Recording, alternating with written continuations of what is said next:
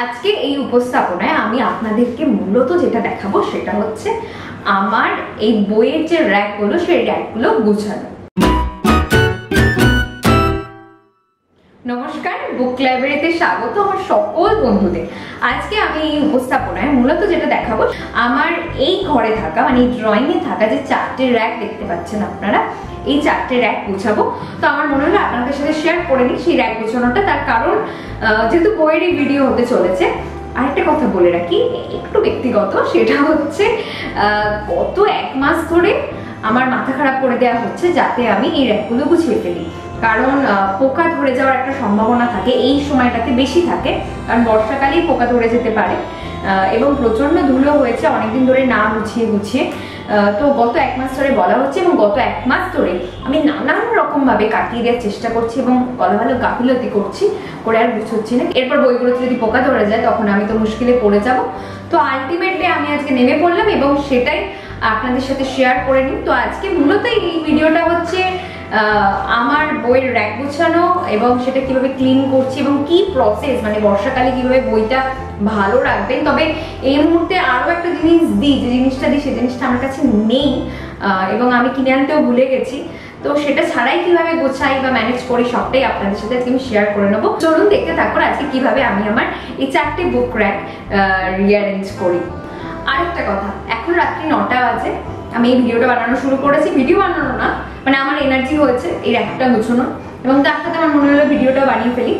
তো আমার মানে আমি যখন এই 4টে র্যাক গুছাতে যাই আমার মনে হয় রাত্রি 12টা বাজবে, আরো বেশিও বাজতে পারে। সেই জন্য প্রথমে একটা গোছানোর টার্গেট নিচ্ছি, একটা হয়ে যাওয়ার পর আর একটা, মানে দুটো ম্যাক্সিমাম। আবার যদি সময় পাবো বা ইচ্ছা হবে সেদিনকে আমি গুছাবো। তো আজকে এর থেকে বেশি না, কারণ শুধুমাত্র এই ঘর না, আমার শ্বশুরমশাইয়ের ঘরেও প্রচুর বই আছে এবং সেটা গুছাতে গেলে তো মানে সারাদিন কেটে যাবে এবং সেগুলো মানে তুলনামূলকভাবে পুরোনো বই, তাই অনেক বেশি কেয়ার নিয়ে অনেক বেশি গুছিয়ে সাবধানে ওগুলো গুছোতে হয়। তাই ওইদিকে তো আমি যাচ্ছি না। তো চলুন আজকে শুরু করা যাক। প্রথম এই র্যাকটা দিয়ে শুরু করবো।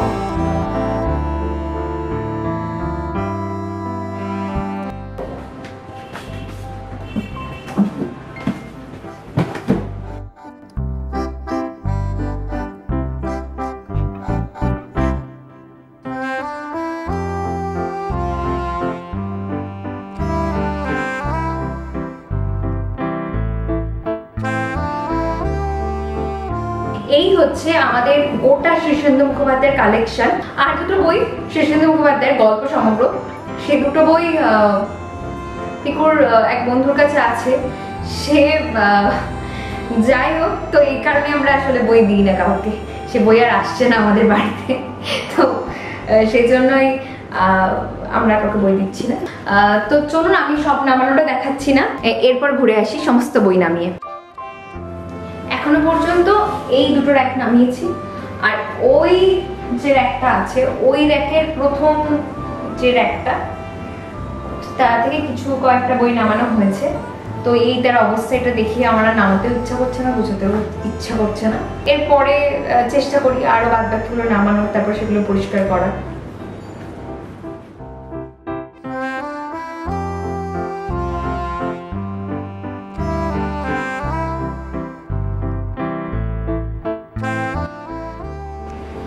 এই আমার কন্ডিশন হয়েছে, মাঝে মাঝে আপনাদেরকে একটু দেখিয়ে দিচ্ছি। আর মোটামুটি একটু পরিষ্কার করতে পেরেছি আর কি, একটু আধটু হচ্ছে, যেহেতু এগুলো র্যাক সিস্টেম একটু সমস্যা হচ্ছে। হোয়াইট নট হলে এই সমস্যাটা হতো না। হোয়াইট নট খুব ইজি এবং খুব সায়েন্টিফিক, মানে বই রাখার জন্য হোয়াইট নট মানে লাইব্রেরিতে যেগুলো রাখা হয় সেগুলো ভীষণ সায়েন্টিফিক। তো আমাদের আর সেগুলো করিয়ে ওটা হচ্ছে না, জানি না মানে কোনোদিন হবে কিনা, কারণ বারবারই মনে হয় যে থাক দরকার নেই, বই হয়ে যাবে বই কেন হতো।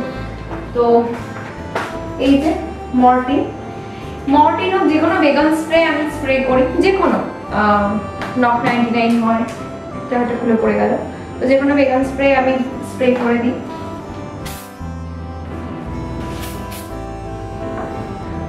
অনেক সময় বইয়ের ওপরেও করে দিই, মানে বইয়ের পিছন দিকটা গিয়ে একটু করে দিই, যখন হয়তো সমস্ত বই নামিয়ে করা হয় না তখন, কারণ ভীষণ পোকা ধরে যাওয়ার একটা বর্ষাকালে থাকে। আর দিই বন্ধ করে দিই এইগুলো কাজগুলো, তবে ম্যাক্সিমাম টাইম এই কাজগুলো কিন্তু খোলা থাকে, কারণ খোলা রাখাটাই মানে যেহেতু হোয়াটনট নয় সেহেতু খোলা রাখাটা অনেকটাই সায়েন্টিফিক, যাতে বইয়ের মধ্যে হাওয়া বাতাস ঢুকতে পারে, বই তত ভালো থাকে।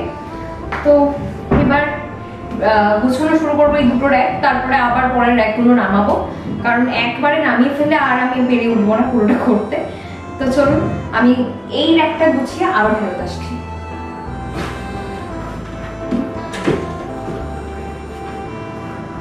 তো এতক্ষণ ধরে প্রায় 20-25 মিনিট হয়ে গেছে। 20-25 মিনিট ধরে সমস্ত বইগুলো খুঁজে মানে এই তাকটা আমি গুছিয়ে উঠতে পারলাম। আমার সাথে অবশ্য পিকু একটু সাহায্য করেছে, শুধুমাত্র আজকে ক্যামেরার ওপারে নেই। আর এগুলো সব গোছালাম বলতে সমস্ত এই যে ডাস্টার দিয়ে, আর এই আমাদের একটা এই যে এটা আপনারাও ব্যবহার করতে পারেন, এরকম একটা ব্রাশ ইউজ করলে ধুলোগুলো ভীষণ ভালোভাবে ক্লিন করা যায়। তো এইটা দিয়ে আর এটা দিয়ে আমরা পরিষ্কার করে করে এর মধ্যে মানে রাখতে পারলাম। এরপর এখন এই তাকটা বাকি আছে, ওদিকে তো একটা তাক ফাঁকা করে ফেলেছি, আর টেবিলে এত সাজে বসে আছে, দেখি কতক্ষণে শেষ হয়। চলুন আবারও আসছি।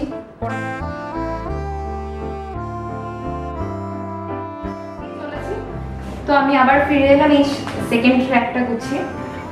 আর যেটা বলার সেটা হচ্ছে আপনারা কর্পূর ব্যবহার করতে পারেন, আমি কর্পূর ব্যবহার করি, আমার কাছে এটা ছিল তাই আমি এটা ব্যবহার করছি। এটা পুরো শেষের দিকে তাই অল্প অল্প করে দিচ্ছি, এবং ওই দশকর্মা দোকানে যে কর্পূরগুলো কিনতে পাওয়া যায় সেগুলোও দিতে পারেন, সেগুলি বরঞ্চ আমার মনে হয় বেশি ভালো।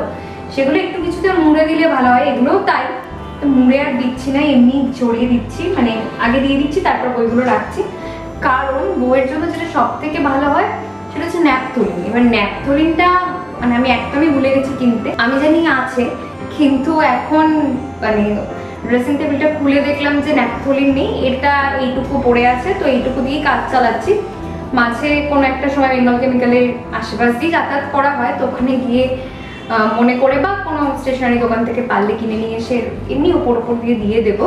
আর বর্ষাকালে আর একটা জিনিস করতে পারেন, এখনো নিম পাতা এখন সবসময় সারা বছর পাওয়া যায়। তো নিম পাতাগুলো নিয়ে একটু মানে রোদ তো পাওয়া যাবে না, যে কোনো জায়গায় একটু ড্রাই রোস্ট করে নিলেন, মানে কোনো তেল ছাড়া জল ছাড়া জাস্ট ড্রাই রোস্ট করে নিলেন। তারপর সেইগুলোকে এরভাবে ঘষলেই তো ডাস্ট হয়ে যায়, মানে একটু কুচো কুচো টাইপের হয়ে যায়, সেগুলো বইয়ের মধ্যে মিশিয়ে দিতে পারেন। অথবা ওই ড্রাই রোস্ট করা পাতাগুলোই এমনি গোটা গোটা বা যেরকম বইয়ের মধ্যে ভরে দিলেন, তাহলে পোকা হওয়ার চান্স খুব কম হয়। তো এইটা হচ্ছে একটা টিপস বর্ষাকালে কিভাবে বই ভালো রাখবেন। আর সব সময় চেষ্টা করবেন, আমাদের পক্ষেও সম্ভব হয়নি, সব সময় চেষ্টা করবেন যে বই যেন এরকম বদ্ধ জায়গায় না থাকে, মানে আমাদের নিজেদেরই সম্ভব হয়নি খোলা জায়গায়, মানে হোয়াট নট আগেই বলেছি, বা কোনো র্যাক হয় না এমনি র্যাকের মধ্যে যাতে বইগুলো থাকে, তাতে বই কিন্তু খুব ভালো থাকে। তো চলুন পরের র্যাকটা গুছিয়ে আবার আমি ফিরে আসবো।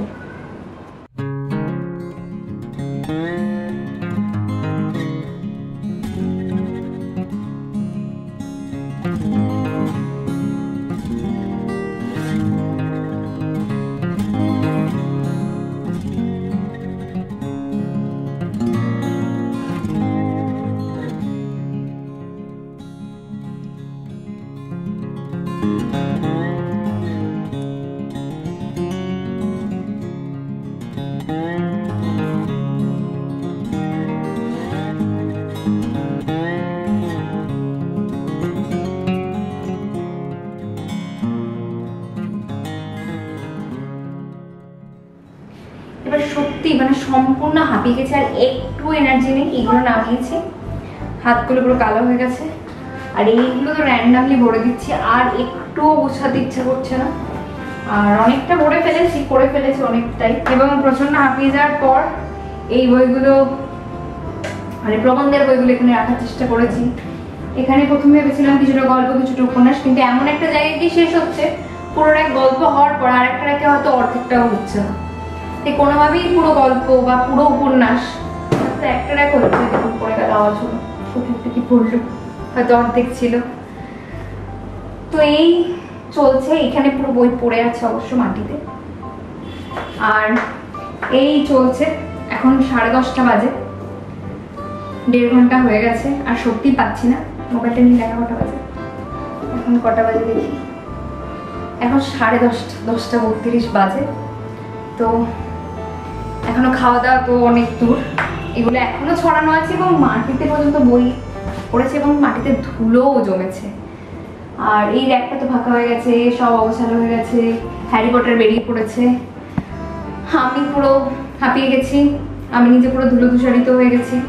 রাত্রির থেকে মনে হয় শুরু হয়ে যাবে হ্যাচ্ছো হ্যাচ্ছো। চলুন সম্পূর্ণটা গুছিয়ে ফিরে আসি, তারপর শেষে দুটো কথা বলে আজকের ভিডিও শেষ করব।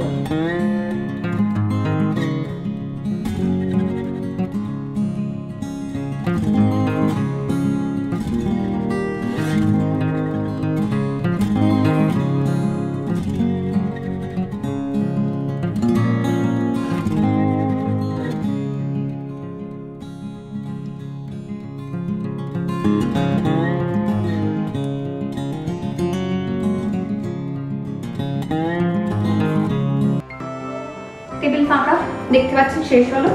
এখন বাজে ঠিক 10:43, আমি জানি না দেখা যাচ্ছে কিনা, 10:43 বাজে। আর আজকে যে রেকর্ড করছি এটা হচ্ছে 3 জুলাই, মানডে, মানে যেদিনকে গুরু পূর্ণিমা, সেদিনকে প্রচন্ড খিদে পেয়ে গেছে। আর যেহেতু আজকে গুরু পূর্ণিমা এবং বই আমাদের গুরু, আলাদা করে সেই অর্থে কোনো গুরু আমাদের জীবনে বই যতটা জুড়ে আছে ততটা জুড়ে কেউ নেই। তো সেই জন্য আজকের দিনেই আমরা এই বই গোছানোরও একটা সিদ্ধান্ত নিলাম এবং আপনাদেরকে আমি পোস্ট করেছিলাম যে আমার কিছুটা মানে পড়াশোনা ঠিক করতে ইচ্ছা করছে না, এত নতুন নতুন বই হওয়া সত্ত্বেও আমি ঠিক পড়তে পারছি না, রিডার্স ব্লগ বলে অনেক সময়। তো সব মিলিয়ে বইয়ের সাথে থাকলে বই পড়ার ইচ্ছা জাগে এবং আজকে গুরু পূর্ণিমা, বইয়ের সাথে অনেকটা সময় কাটালাম, বইগুলোর সেবা করলাম যাকে বলে, তাদেরকে যত্ন করলাম, পরিষ্কার করলাম তাদের। এবং এই তার কন্ডিশন হয়েছে, এই জায়গাটা পুরো র্যান্ডামলি মানে যা ছিল জাস্ট ভরে দিয়েছি, আর বিষয় অনুযায়ী রাইটার অনুযায়ী কিছুই ভালো লাগছে না।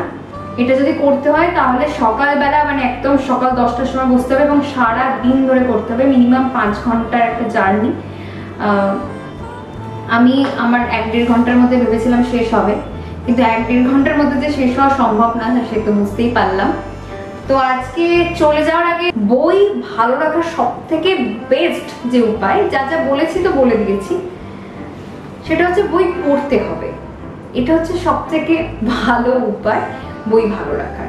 যদি পড়তে না পারেন তাও একটা অপশন আছে, আপনি যখন পড়তে পারলেন না তখন মাঝে মাঝে মাসের মধ্যে 1 দিন বা 2 মাসে অন্তত 1 দিন করে বা 1.5 দিন মানে হাতে সময় নিয়ে বইগুলোকে নিয়ে বসুন, বইগুলোর সাথে মেলামেশা করুন, বইগুলো একটু ঘাঁটুন এবং তার পাতা উল্টান, একটু যে কোনো এই ধরনের ব্রাশ দিয়ে তাকে ক্লিন করুন, তাহলেও কিন্তু বই ভালো থাকে। আর অবশ্যই বই যখন গুছাবেন, বই যখন রাখবেন তখন ইনসেক্ট স্প্রে যেগুলো হয়, আমি তো দেখালাম এখানে, আমি যেটা ব্যবহার করেছি মর্টিনের ব্যবহার করেছি, যে কোনো ইনসেক্ট স্প্রে দেবেন এবং ন্যাপথলিন অথবা কর্পূর মাস্ট দেবেনই, না হলে বই কিন্তু নষ্ট হয়ে যাবে।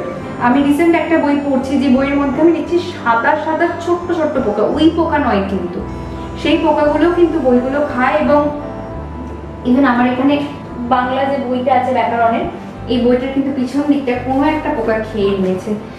এই দেখুন, এটা কিন্তু খুব পুরনো বই আমার নয়, এই যে। তো অবশ্যই মাঝে মাঝে বইগুলো ঘাঁটুন, বইগুলো পড়ুন। এই একটা বই না, অন্যান্য বই হচ্ছে, আসলে এই বইটা আমি পুরনো বইয়ের সাথে রেখেছিলাম, পুরনো মানে বহু পুরনো বই, মানে 100 বছর টাইপের হবে, পুরনো বইয়ের সাথে রেখেছিলাম বলি কিন্তু এটা এই কন্ডিশন হয়েছে। তারপর থেকে আর কোনো নতুন বই, সাধারণত এই 100 বছর বা 70-80 বছর পুরনো যে আমাদের বইগুলো আছে ও ঘরে, তো সেই বইয়ের সাথে একদমই আর রাখছি না। তো আজকের মতো এটুকুই। আজকে আমার এই বুক রিঅ্যারেঞ্জ কেমন লাগলো, আমার বুকশেলফ গুছানো কেমন লাগলো তা অবশ্যই আমাকে জানাবেন। একটু অন্যরকম আজকের উপস্থাপনাটা হলো, প্রতিদিনই আপনারা বুক রিভিউ শোনেন, আমাকে দেখেন একসাথে, কিন্তু আমি যেখানে থাকি বা আমি যেখানে বাস করি, মানে যে বইগুলো কে নিয়ে আমি বাস করি, তারা কোথায় থাকে, তাদের কিভাবে যত্ন করি, সেটাও আপনাদের দেখাতে ইচ্ছা করলো বলেই আমি আজকে দেখালাম। তো আজকের মতো এটুকুই, বিদায় নেব। পরবর্তীতে আবারও দেখা হবে আপনাদের সাথে। আপনারা কিভাবে বইয়ের যত্ন নেন সেটা কিন্তু আমাকে অবশ্যই জানাবে, আমার খুব ভালো লাগবে। হতেও পারে আপনাদের কোনো টিপস আমি ব্যবহার করলাম এবং আমার বইগুলো এই পোকায় যে কেটেছে এর হাত থেকে বেঁচে যাবে। তো আজকের মতো এটুকুই, বিদায়।